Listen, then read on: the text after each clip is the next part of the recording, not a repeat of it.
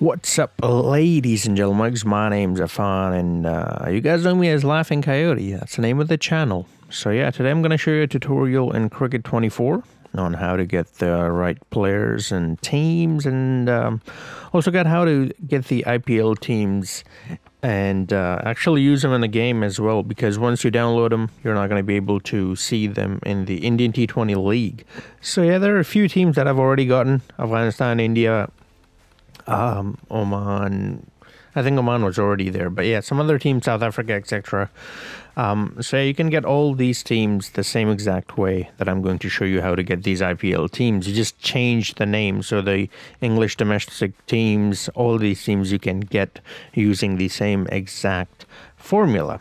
So here we go. So you go over to the Cricket Academy, then go to search community, change search type to teams, then put in that gamer tag exactly like that, no spaces, and we'll just put in Royal. We're looking for RCB. You don't have to search the whole name. So you check that it's the proper team, check the roster, the kits and everything.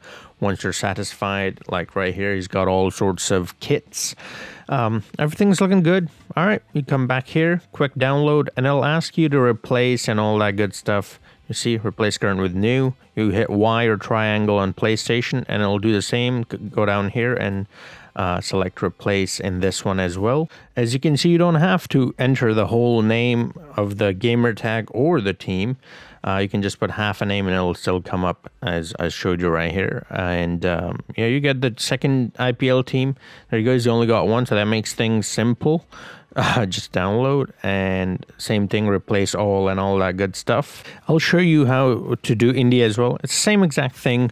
I just want to show you that you can do this for literally anything: international teams, domestics, any league, really, anything at all. You can do this for players, umpires, bats, everything. It's the same exact process. You just change the name, that's all. So we're doing the India national team now, and you'll see it's literally the same exact thing. So he's got the female versions as well, so you just select whichever team you're looking for, download it the same exact way. It'll ask you for, as you can see, replace this and that and the other, replace everything.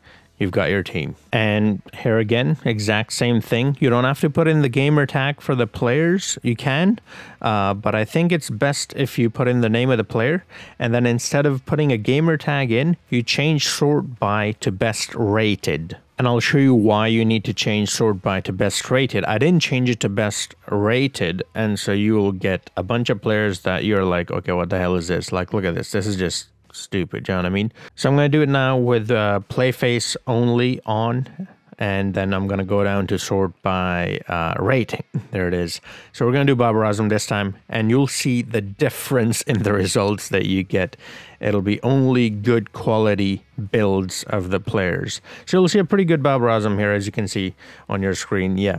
Big difference, huge difference. So make sure the sort by is set to rating. So if you go over to the teams, you'll see that India team has already been replaced and it's already there. If it's not, then you just link it by pressing the Y or triangle button and link with the team that you've downloaded. So that's how you can do that. Now, as you guys saw in the Indian T20 League, or whatever they're calling it, they only got 8 teams. So we downloaded the 2 teams, but they're not part of the actual IPL. So how do you add them to an IPL? Well, you have to create a whole new IPL, and you do that in team list. So you go to team list, you create a new one, name it Indian Premier League or IPL or whatever you want, and then add teams, and go over to the Indian T20.